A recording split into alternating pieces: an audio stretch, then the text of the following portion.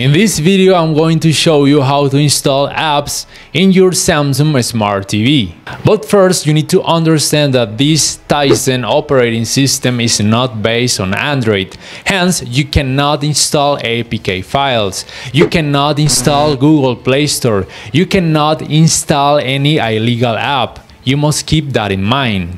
And you also need to know that the apps and some features vary according to each country. For example, Samsung TV Plus app, or for example, the feature known as a gaming hub are not available in every country.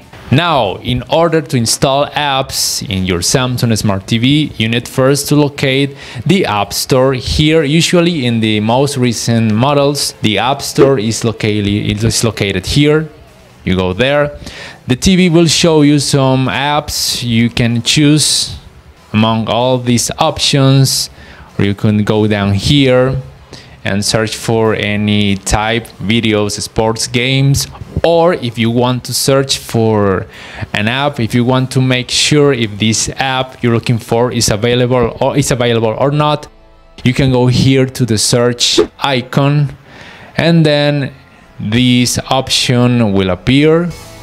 Click OK here until this keyboard shows up. Then you need to write the name of the app. Sometimes you need to, for example, type the complete name of the app you want to install. For example, I want to install HBO Max. I start with the H, it doesn't appear here, then go for the B, and here the app will show up. In case you write the entire name and the app doesn't show up, this means that the app is not available in this operating system, or that app is not available at least in your country. Now let's try with other app, for example ESPN. Well, ESPN as an app, at least here in my country, is not available. Let's try with other app, for example VIX. First the V, it doesn't show up. Let's go with the I. Let's go with the X. And yeah, here the app show up. It's possible to be installed. You select it, click on it, wait for this screen to appear. Then you must click here and install. Wait for a few seconds until this process is completed.